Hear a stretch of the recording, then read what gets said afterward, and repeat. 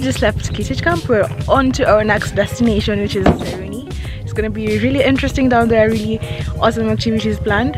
But I just wanted to pop in and let you know that I've decided to do this as a series and have several episodes. So it's going to be about between 3 to 5 episodes. I haven't decided yet. We've been swarmed by dust back there, so now I think it's a good idea to roll up these flaps, because you know it's a good idea to roll up these flaps so that the dust can pass through. Brent's blaming me for this because I let them. Yeah, it's your fault. I let them roll this down. But see all this dust. Just see my boots there. Oof. Coming with his bike back there and just covered in dust all over. But we've had a bit of a hiccup. We need to change our tire. This one right here. Yeah. 2,000 years later. And it's been fixed. Look at my hair. I'm just full of dust right now. So what happened back there is we got help when our car broke down. So Brian is on a mission to extend this to everyone. So we've just met in the sky here with his cute little goat there. And we want to give them a ride. Yeah. There they go. I hope the goat doesn't break my laptop. I'm just saying, you know.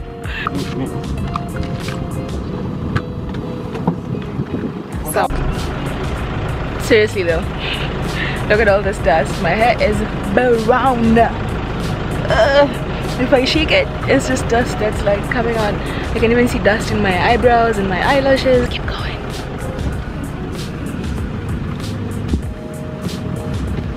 So we finally met up with Joseph from Saruni, and he's been waiting for us from noon. From Sasita, from noon. Ah, it feels so good to have a soda in my hands after the journey we've been through. So we were just getting here. Let me show you guys what time it is right now. You won't even believe it. It's like 7:34. 7:34. Wow. It's been a really long journey.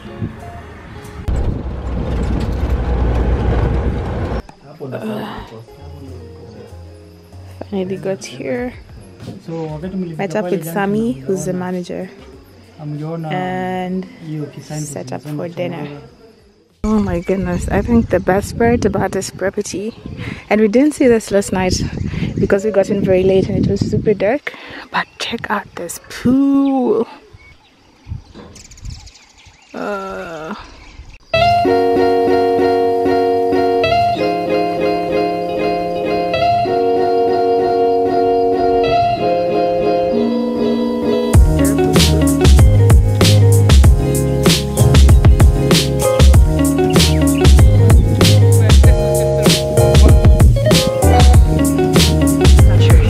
This morning we're at the Rhino Sanctuary. We're going to go track the black rhinos on foot. So you know how guys always plan to go tracking gorillas in Rwanda or Congo or Uganda? This is definitely an activity you need to add to your bucket list. Look at that beautiful sunrise. See the sun right there?